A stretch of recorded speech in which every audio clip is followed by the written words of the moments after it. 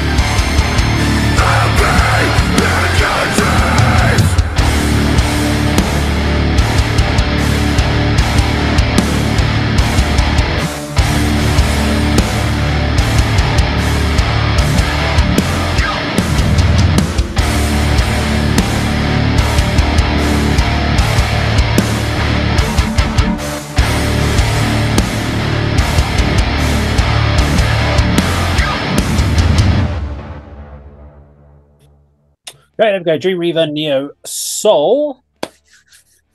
Okay, over to you, Andy. Your thoughts on this? So you think Dreamweaver is the name of the band? or you're still not sure of that? I haven't looked it up. I was too busy watching Oh, I the thought you video. did. So, Yeah, you was gonna up. but yeah, I would. That I suits don't know. them. I'd say the song was called Dreamweaver and the band's called Neo Soul, based on the way it's put up on the screen. But Oh, okay. I'll find out by Yeah. the time I do the edit. All right. Okay. I mean, that's my sort of thing, isn't it? That's my music all day long. That's sort of the Beauty and the Beast, gothic metal, female, male vocals. That was really, really good. Wasn't expecting that, from the very outset, to be honest. But yeah, it was really, really good.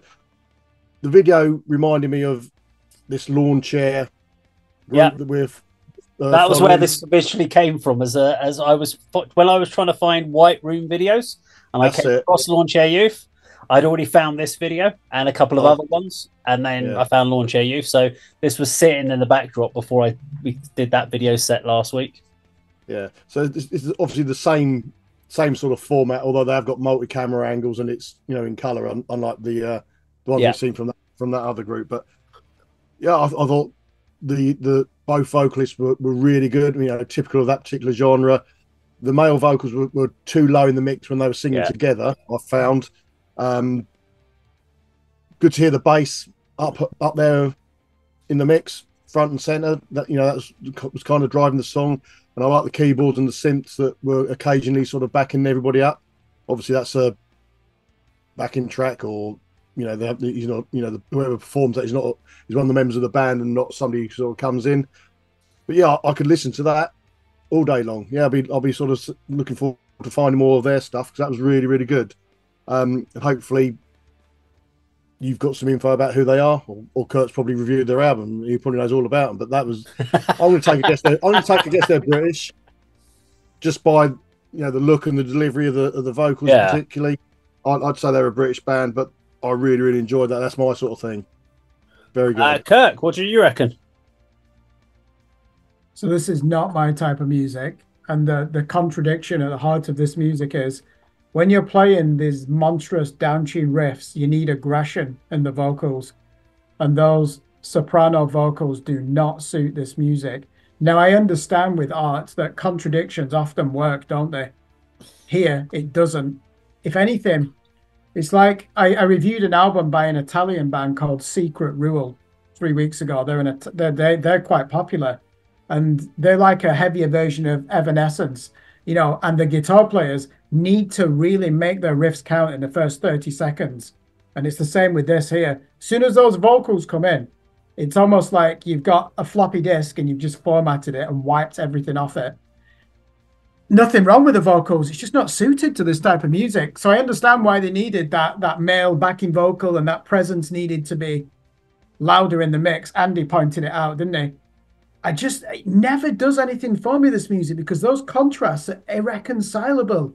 There's some really interesting guitar shapes in there. He's playing in drop A, that late 90s tuning that obviously Korn are famous for.